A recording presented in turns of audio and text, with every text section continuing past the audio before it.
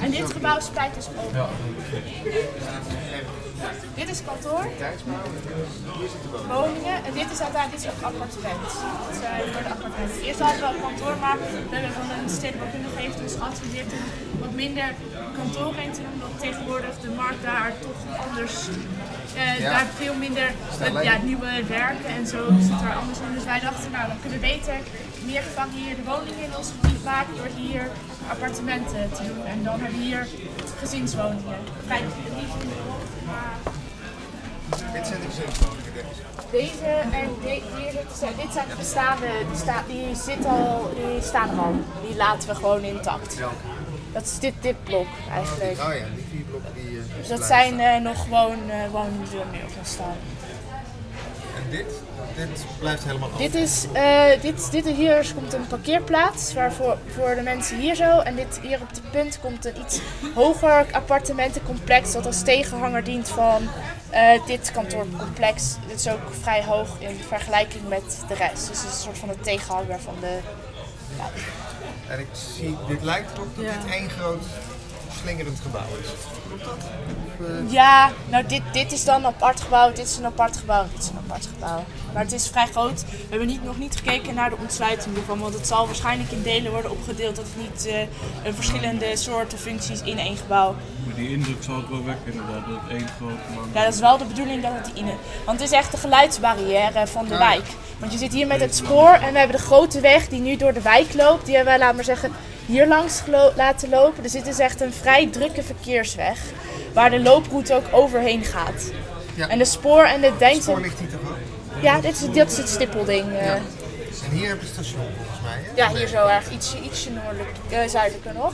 En hier gaat deze de water over. Hebben jullie dit ook uitgewerkt? Die brug. Ja, dat was een brug. Nou ja, gaat onder het spoor door en over de weg heen.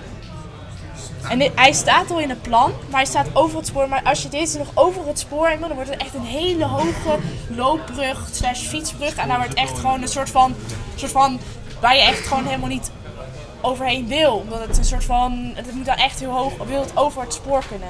Ja. Ja, precies. En zeker met je fiets is dat wat minder praktisch. Dus we hebben ervoor gekozen om onder het spoor over de weg heen te laten lopen. En je loopt dus, ik weet niet, kant op onze 3D... Ja, deze kant. Daar aan die kant. Kun je het laten zien daar?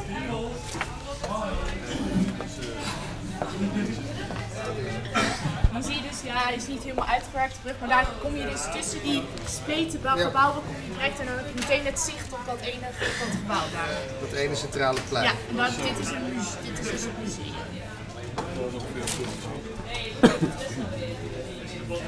Hier meteen dat monumentale gebouw is hier, dat zie je die... Dat is Grasso, het hoofdgebouw van Grasso. En aan deze kant staat de rest van Grasso.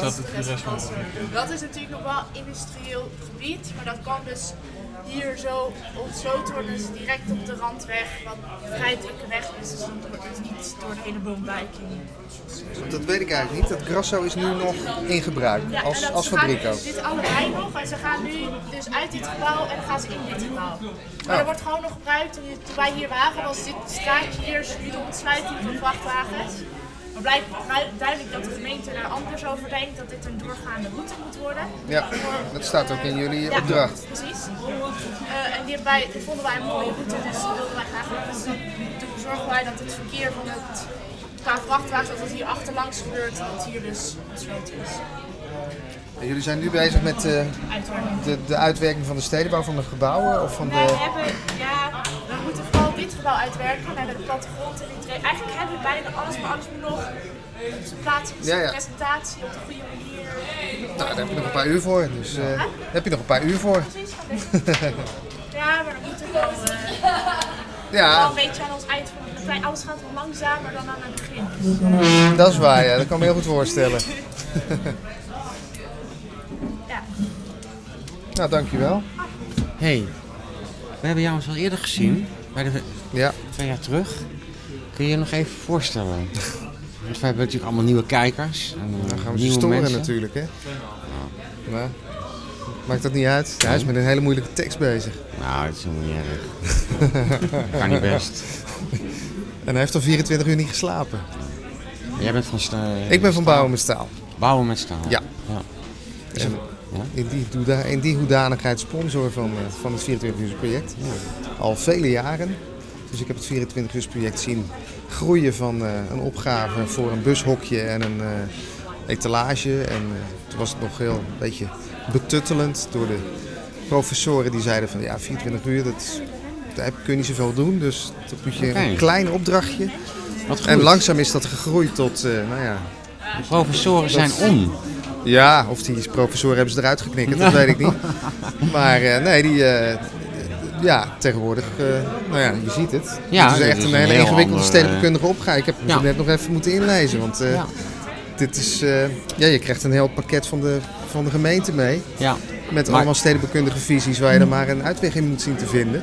Goed, maar Cheops heeft jullie dus eigenlijk gevraagd van kunnen jullie ons dit jaar weer helpen? Ja. Dat is eigenlijk en dan hebben jullie gezegd van oké, dat gaan wij gewoon weer doen. Ja, inderdaad. We proberen toch, ondanks deze barre economische tijden, dat bedoel ik, met een beetje die sponsoring van studieverenigingen, een beetje, hoe moet je dat zeggen? Door te laten gaan. Toch doorzetten. Dus investeren op het moment dat anderen wellicht zeggen van anticyclisch investeren. Ja, dat doen wij ook altijd bij CityTV. Kopen dure dingen kopen, want dan gaat het misschien weer beter met de economie. En, precies. Dat doen wij ook. Dat is heel vreemd, maar die cyclus, wij werden tegengesteld. Cyclimatisch handelen, zou ik maar zeggen. Nou, wij proberen inderdaad, goed, Staal is ook hij heeft als taak om ook onderwijs te ondersteunen. Ja, oké. Er staat ook in jullie concept om zoiets te doen. Precies. En dat doen we door heel veel dingen. Door direct, bijvoorbeeld, je kan een goedkoop studentenabonnement nemen of een proefabonnement. Of we organiseren dagen voor studenten. Ja. En dit hoort er ook bij. Dus om studieverenigingen te ondersteunen, met name eigenlijk wel inhoudelijk. Dus we sponsoren niet studentenvereniging waar ze alleen maar lallend aan de bar staan. Dat is ook leuk. Nee, maar goed. Daar hebben wij niet zoveel mee. Nee, dit soort studieverenigingen die zijn heel, eigenlijk ook heel vakinhoudelijk ingesteld. Dat zie je hier wel. Ja, nee, absoluut. En daar past Staal met zijn vakinhoudelijke kennis beter bij. Dus proberen we dat nog steeds te ondersteunen. Maar goed, er staat elk jaar weer onder druk natuurlijk. Hè? Ja, dat snap ik. Maar je ziet, er veranderen veel dingen de laatste tijd. Hè? Maar je hebt ook iets gelezen in de opdracht. En daar staat bijvoorbeeld ook nog in, dus dat de gemeente op een gegeven moment zegt van weet je wat, ga maar eens leuk kantoren daar inbouwen. Ja, maar dat schijnt nou toch alweer een verouderd bestemmingsplan te zijn.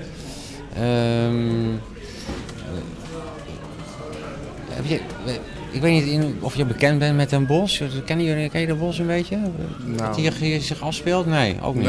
Nee, maar die zitten dus eigenlijk met een bestemmingsplan wat verouderd is. Ja, en ik denk dat is natuurlijk wel knap. Omdat knap, dat is toch wel een constatering van je hebt een bestemmingsplan, maar het is eigenlijk niet meer up-to-date.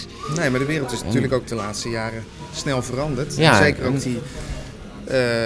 over die kantorenmarkt, die ligt nu helemaal op zijn gat. Hè?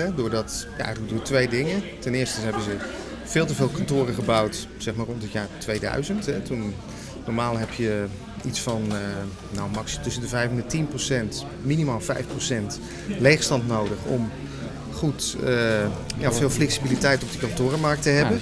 Toen zakte dat naar onder de 5 en toen dacht iedereen, dus vastgoedontwikkelaars en gemeentes, en die dachten allemaal, hoppatee, we gaan nieuwe kantoren bouwen. Dat hebben ze toen in versneld tempo gedaan. En nu zitten ze op 15% leegstand.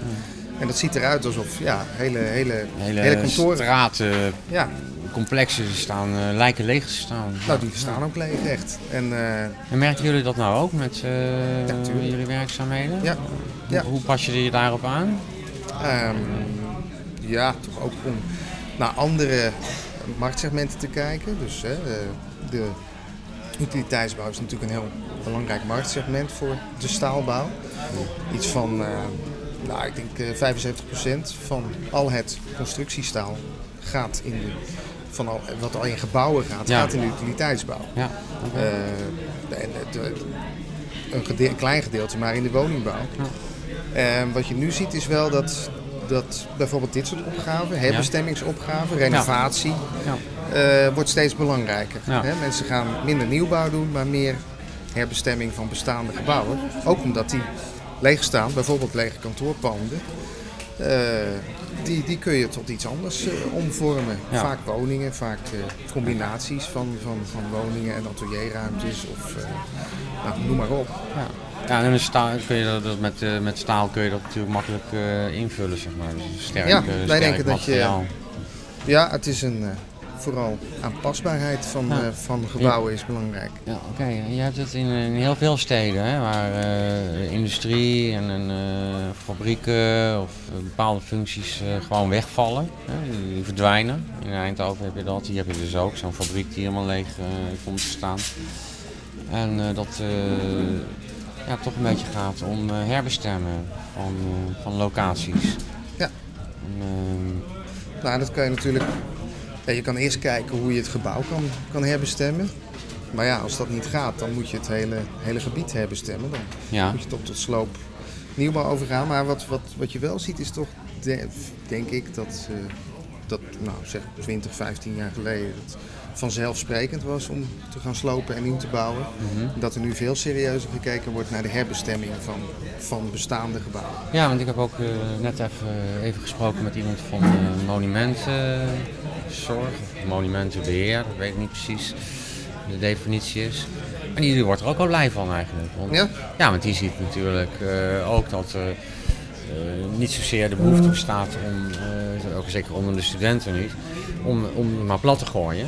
Nee. Maar om bijvoorbeeld wel iets inhoudelijks te doen met bijvoorbeeld een bepaalde voorgevel die dan een monumentale waarde heeft. Ja. En dan kun je dus dan dat er een integratie ontstaat tussen oude en nieuwe dingen. Ja, en ik denk dat je daar